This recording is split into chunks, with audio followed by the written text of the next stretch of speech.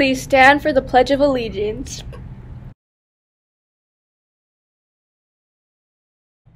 I pledge allegiance to the flag of the United States of America and to the republic for which it stands, one nation, under God, indivisible, with liberty and justice for all.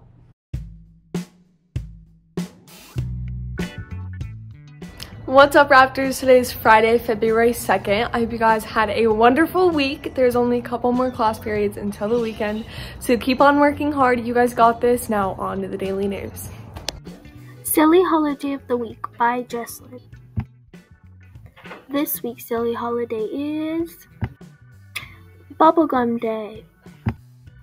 In 1928, bubblegum was created. Walter Dimmer, working for the Frank H. Filler Gum Company, discovered bubblegum by accident while experimenting in the lab during his break. Name? Poppy. What grade are you in? 6. What's your favorite type of gum? Watermelon. Fun fact, there are 187 gum flavors. What's your name?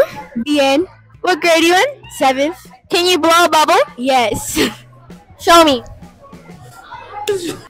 Can you blow a bubble? What's your name? Dana.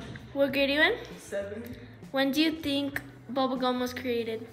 1940. Bye, Raptors. Holidays by Regard. This week's holiday is Groundhog Day. What is Groundhog Day? Groundhog Day in the US and Canada is a holiday celebrating the tradition of using a groundhog to predict the weather. If the groundhog sees his shadow, there will be 6 more weeks of winter. If the groundhog does not see his shadow, spring will arrive early. What's your name? Zakaria. What grade are you in? 6. When is Groundhog Day? February 1st. Okay, thank you. What grade are you in? 7. Do you know anything about Groundhog Day? Yeah. It's like, I got you. If the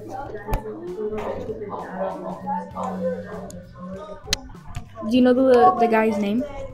Shut up, Leah. Okay, thank you. Social Studies by Evan Phelps. Today we are talking to 7th graders about the Pueblo Revolt. Question 1. How did the Spanish missionaries affect the Pueblo culture? Well, what grade are you in? 7. Who's your social studies teacher? 7. Alright, and how did the Spanish missionaries affect the Pueblo culture? They built a bunch of churches and forced them to Catholicism. Answer. Built churches and forced them to convert to Catholicism. Question 2. What year did the Pueblo Revolt take place? What year did the Pueblo Revolt take place? 1680. Alright. The answer is 1680. Question 3. Why was the Pueblo Revolt so important? Why was the Pueblo Revolt so important? It kept the Pueblo culture. Alright, thank you. Answer. It preserved Pueblo culture. Have a good day, Raptors. Admin updates with Kaylana. Today we are here with Miss Allred. She is talking about the field trip. Hi, my name is Mrs. Allred, and I'm here to talk to you today about the field trip to go to the Call of the Wild. I'm so excited that we are going to UNM's Popejoy Hall to get to experience a live play. I have put out information about your buses. No, you cannot change what bus you are on. Yes, you will be able to eat with your friends at lunch and visit with your friends once we get there. But it is very important you know what color your bus is and who your bus captain is, because when we are exiting the theater heading back to the bus, we only have 10 minutes to get from the theater to our bus. So you need to make sure you are with your group. You will get a sticker that matches the color of your bus that you need to put on your shirt or somewhere so you don't lose it, so that you can get where you need to be to get home on time. For that day, really important, you need to bring a throwaway sack lunch if you did not choose to have Chick-fil-A or choose to have the lunch delivered by the cafeteria, which means don't bring a lunch box that you need to take home. Put your lunch in a sack you can throw away. Same for water bottles. Don't bring a regular reusable water bottle. You need a throwaway water bottle. We cannot take food into the theater, so you need to have all things that we can throw away when we're finished with them.